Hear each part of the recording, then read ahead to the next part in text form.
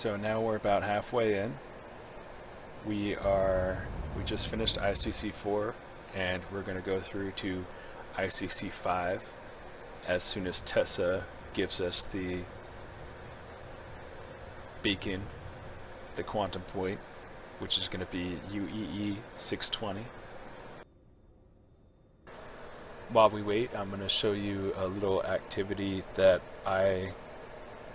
really helped me a lot when I first started flying to gain control of my ship a little bit better.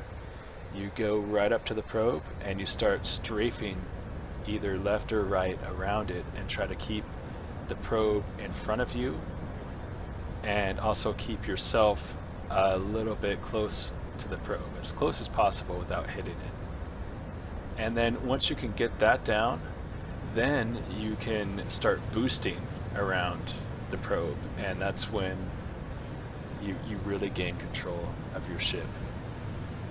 So do this exercise whenever you can, whenever you're just sitting around. Space can be pretty terrible. You hear something like this. Help! I need help! Please! Anybody hurry! I'm sending you their location. Though, to be honest, by the time you get there, not sure how much good you'll be. And I just won the Pessimist of the Year award. Sorry. Quantum travel. Good luck. Okay. Quantum travel complete. So we're on our way to ICC 5 at UEE620.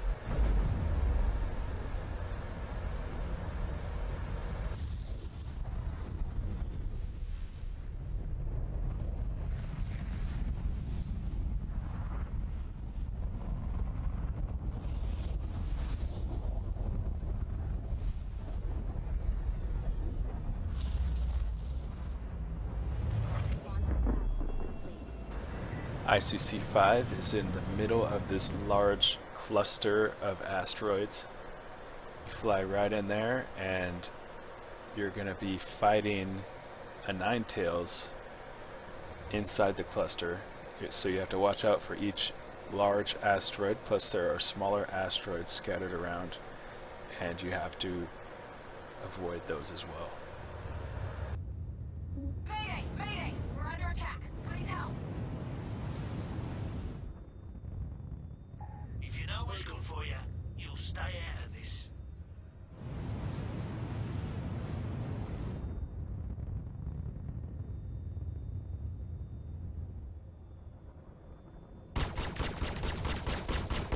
Damn it!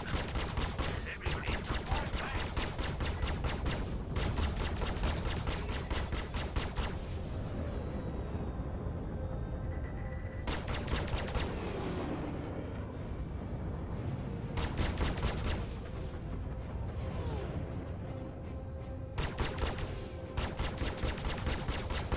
Big mistake.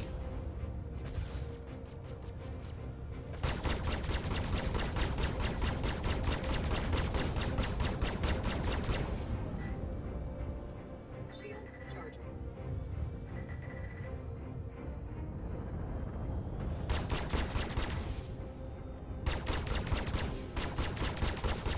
Shields full.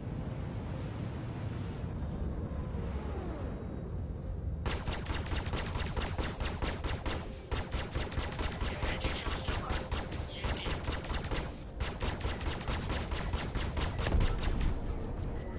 Systems overheating. And this is a distress beacon mission, so all you have to do is kill that one ship. So we had 13,095 aUEC. We've just added another 2,500 to that to make 15,595 aUEC in a little bit over a half hour.